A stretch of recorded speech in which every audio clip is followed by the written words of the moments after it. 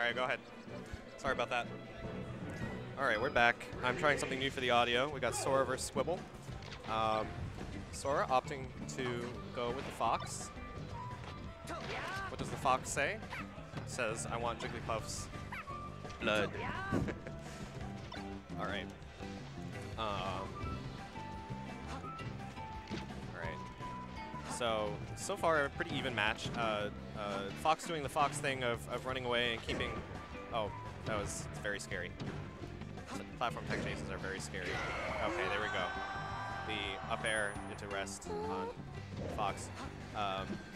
Okay, immediate falling up air. Oh, wow, why? Okay, Jigglypuff elects to fall into the up smash and gets a stock taken for it. So here we go, keeping it even. Sora and Squible here. This is one of the most volatile matchups in all of Melee, in my opinion. Both to watch and to play. I mean, that's just how it is. So both of these characters can kind of just kill each other real fast. All right, we got the up throw up air on there on deck. Okay.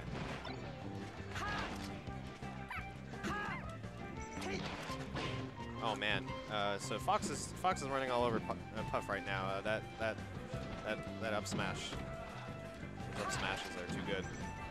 Up throw up air as well. Jigglypuff being as light and floaty as it is. Oh wow, Fox makes it back. Okay, Jigglypuff being as light and floaty as it is, dies pretty early to these upward killing moves. But a quick ledge grab will seal that stock. But Jigglypuff at death percent. Oh my god, another one. Jigglypuff at death percent. I'm not sure what's going on. Okay. I guess Sora's just inside Squibble's head. Okay. Fox running around, but safely. See, that's the important thing. Fox cannot just run around Jigglypuff because Jigglypuff can just grab him and throw him and he's dead. So Fox has to run around intelligently, but Fox can push a lot of buttons and keep Jigglypuff away pretty effectively, and that's what we see Sora doing here. He goes for another one of those charged up smashes at the ledge, and this time, finally, Squible is not going to fall for it, but an up throw up air will take the first game, 1-0 for Sora over Squible. Alright.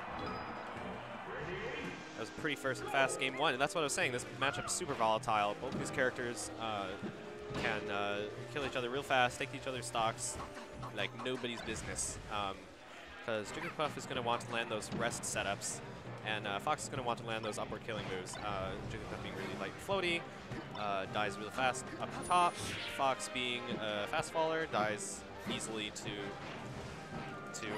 rest combos. So, what's the name of this game? Okay. Up throw up air, not quite high enough percent. Oh, but another up air will take it. Alright. Sora's definitely got Squible on tilt here in terms of just being in control for the whole game and the whole set.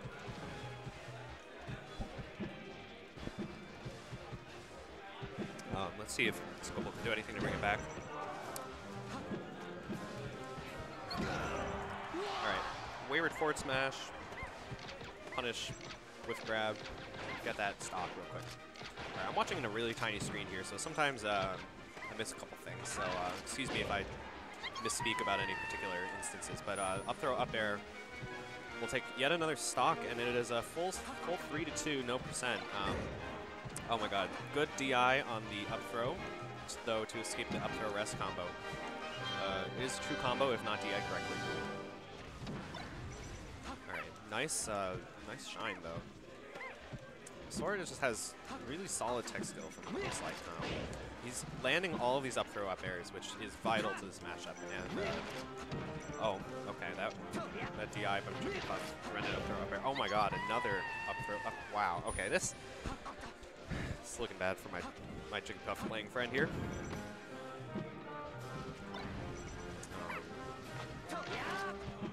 So it looks pretty formulaic, in fact, what Fox and Jigglypuff can do to each other. But a lot of what makes high-level melee in matchups like this kind of hard to play, hard to explain is getting into those situations in the first place, right? I mean, each player knows that the other one wants to get a grab on them, and they're going to try their darndest not to get grabbed. Jigglypuff is going to not want to get hit by any powerful smashes, but you know, when you know your opponent wants, when you know your opponent knows what you want, you have to figure out a way to counteract that, and that's what I think high level melee is about. Oh my goodness, that was commanding games by Sora. Okay, and a solid 2-0 for Sora over Squible.